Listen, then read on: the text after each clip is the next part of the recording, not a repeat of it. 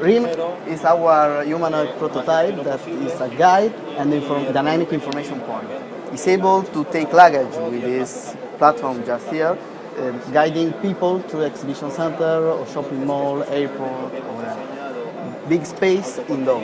It's able to make teleoperations, so with just a sensor like a Kinect, you can teleoperate the robot in a remote way.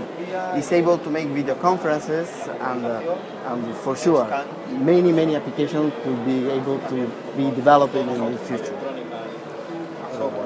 The robot is possible also to customize the robot with different colors, and there's a lot of interaction with people.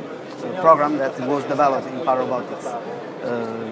For example, the handshaking, the possibility, the robot is able to follow you and detect your presence around her, and is able in this way in the future to provide information custom for different people.